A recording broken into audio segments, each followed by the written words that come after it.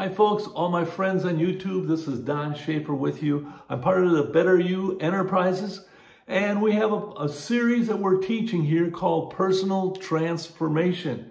And I want to welcome you. It's great that you're tuning in. I know last time we had gotten together in our last tape, we talked about, well, I want to back up a little bit.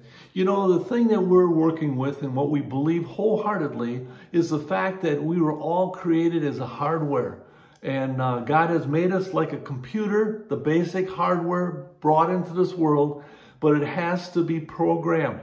And it's interesting, from young on, we were a clean slate, but we learned everything from young on. Children, by the age of 1 or 2, know how to talk. And what was really interesting is families that are bilingual, that know how to speak Spanish as well as maybe English, and they will speak this around their child. By the time the child is 1 or 2, it will know either both English as well as Spanish, what it means. So we can be programmed in many ways, and a lot of times we're not programmed correctly, and that's what this program is all about. We're trying to give upgrades. It's like a software upgrade in your thinking to have you look at things in a different way. And I know the last time we had gotten together, we talked about, it was called The Plan, and it was 2.17, which was the upgrade. It talked about how God has a plan for each and every one of us,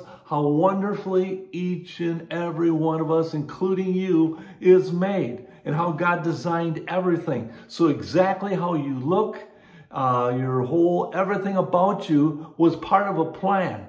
A lot of times we get involved in this world where we think that we're not correct, that there's something wrong. Well, according to the Bible, God had a plan for all of us, so everything, and the Bible also said everything He created is good. So God don't make mistakes. So there's a reason for each and every one of us, and we're all fitting into a plan, and as soon as we realize that, we find the purpose that God has given us, and we're all part of what God has planned for us at this day and age. This very date, God had a plan. He even had a plan for you to be watching this, which is beautiful. A plan for me to be doing this, which is also beautiful. But today, we're going to be talking about the Wandering 2.18, and I start with the scripture in Romans chapter 12, verses 1 and 2. It says, I beseech you therefore, brethren, by the mercies of God, that you present your bodies a living and holy sacrifice unto Him, and be not conformed to this world, but be transformed by the renewing of your mind, that you might be able to prove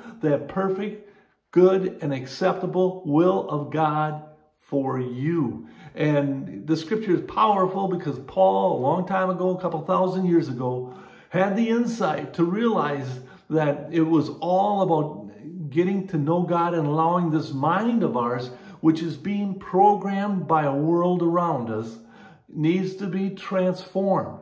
It needs to be connected with God in a way where we start to see things differently.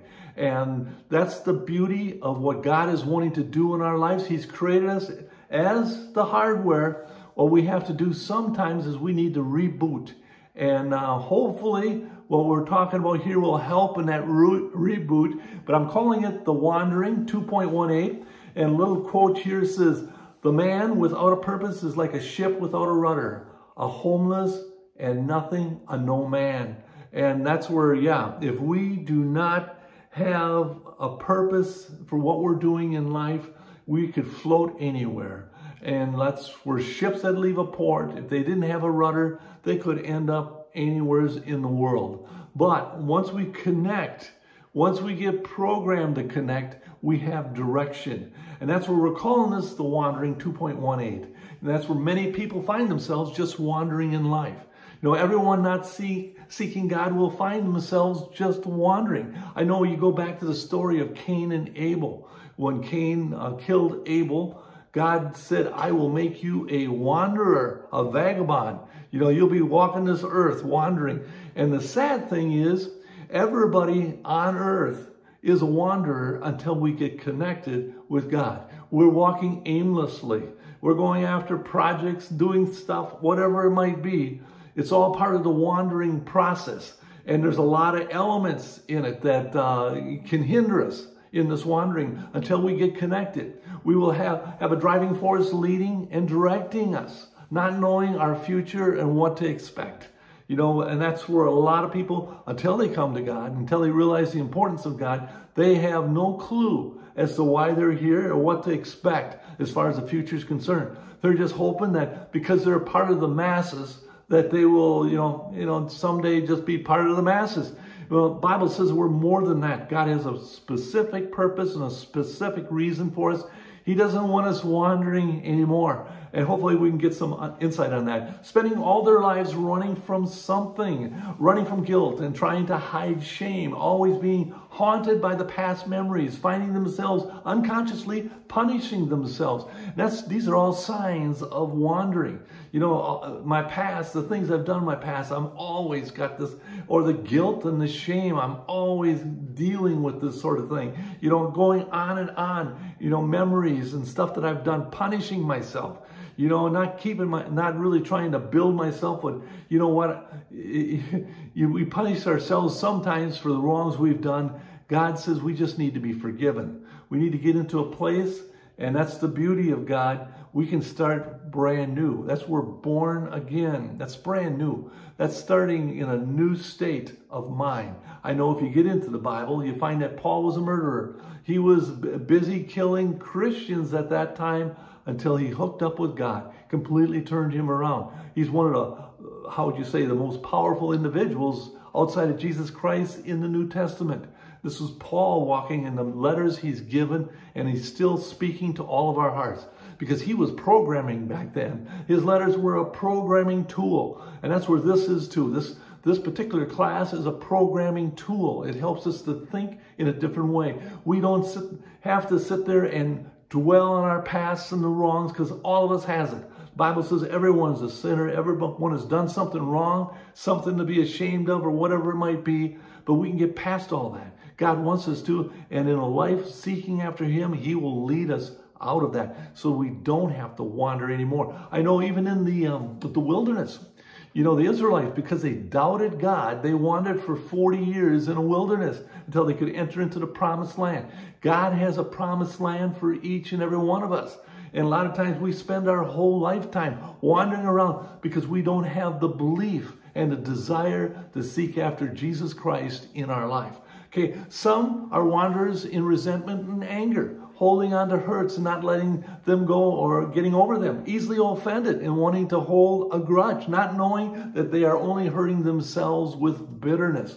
And that's where some people are. I want to speak out in different areas, but some people are. It's anger and bitterness. Somebody has done something wrong to me, so I am going to be bitter. And a lot of times when we're angry and bitter and we do certain things, we realize we're hurting no one but ourselves, because the person that did it probably don't even realize they did it to us. And it's a hard life to live. God wants to get us past that, being easily offended by the things that happen around you, because sometimes it's hard even walking out of the doors of your house in the morning, because you're just setting yourself up for something to happen and it could wreck your whole day. God wants to get us past all that. He wants to, because these are signs of wanderers, not being directed by God. God gets us to the place where I know who I am. I know I might have faults and this and that, but He's going to take care of all that. I don't have to worry. I don't have to carry a grudge. Somebody does something wrong for me, I will pray for them. Like I've told my grandson one time, people were doing wrong things to him at school. I said, they have the issue. You have a choice to make. Either you can let them keep their issue, or you can take on the issue for yourself.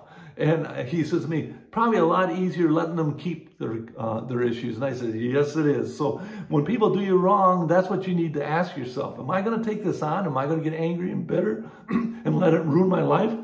Excuse me. No, I'm not going to do that. I'm going to let them keep their issue. I'm going to move on. And if they need prayer, I'll pray for them. Some are living a life full of fear, having developed a fear from a traumatic experience or something that happened in their life, missing so much opportunity because of fear, holding them back, finding themselves imprisoned in their own minds.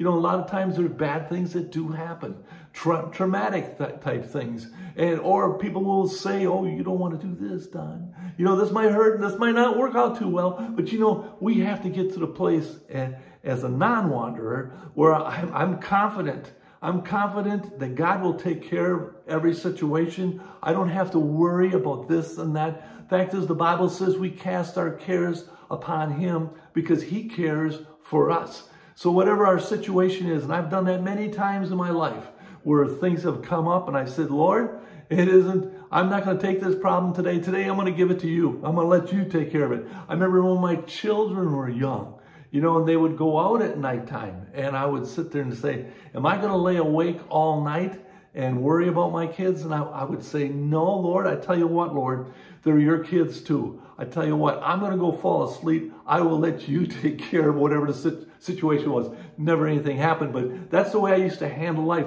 because I did not want to sit there living in worry and fear, because it's crippling in a person's life. And some are caught up in living in materialism, having no goals in life, becoming fat with stuff. Yeah, always feeling that more will make them happy, not knowing that most important things in life are not things. And we live in a very materialistic society right now. And a lot of people, they're wandering around just getting fat with stuff. They just keep adding stuff to their life. I can't imagine, because I know I read books and stuff from years ago, and sometimes I talk about that. You know, when some of this stuff was written in the Bible, they maybe had a tent, they had maybe a camel outside, but they didn't have a whole lot more. Maybe they had a candle to light up at nighttime for light, but they didn't have a whole lot more. Maybe they had a scroll or a piece of parchment with something written on it. But today, we have tons of stuff. And a lot of times, wanderers will just get caught up in stuff with no direction in their life, not really going any place, and wondering what's going on here. You know, if I don't feel good today, well, maybe I'll go buy something. Or maybe I'll just influence my life that way. See, this is all signs of just wandering through life, just trying to ease the pain. Some will get themselves involved in reading novels. You know, I've known people that will continually read novels, trying to place themselves in the role of the character inside of a book so they can escape the reality of their life, because they're just wandering. They're just wandering around really with no goals, no objectives. They just hoping that everything goes well. And then they want to live forever. You know, they reach, you know, 70, 60, 80, 90, whatever it is. They want to extend their life. They want to be youthful. They want to hang on to everything. And I'm saying, for what? You know, if you find the purpose of God and finding out what God wants and the direction he has you in, you start to realize whatever it is in your life, whatever happens to you, it's his business. You know, I know someday I'm going to be with him for eternity. It's his business. You know, I can have peace in my heart realizing I'm not wandering anymore. I'm not allowing all this stuff to get me off in different directions, because I want to have peace in my life. I want to have love in my life. I want to be able to enjoy everything that's here, but having the hope of something even better beyond this. You know, so I'm not sitting there trying to preserve anything. I'm not worried about someone coming up and taking me out tomorrow or whatever it might be. You know, I don't want that to happen. Don't get me wrong. But if it does happen, it happens. You know, I want to be at peace with God, my creator, the one that made me. I know a lot of people talk about their goals and what they want in life and where they're going after. And I always tell them, I said, you could be seeking totally the wrong thing. You see, the thing we need to do is the creator made us and designed us.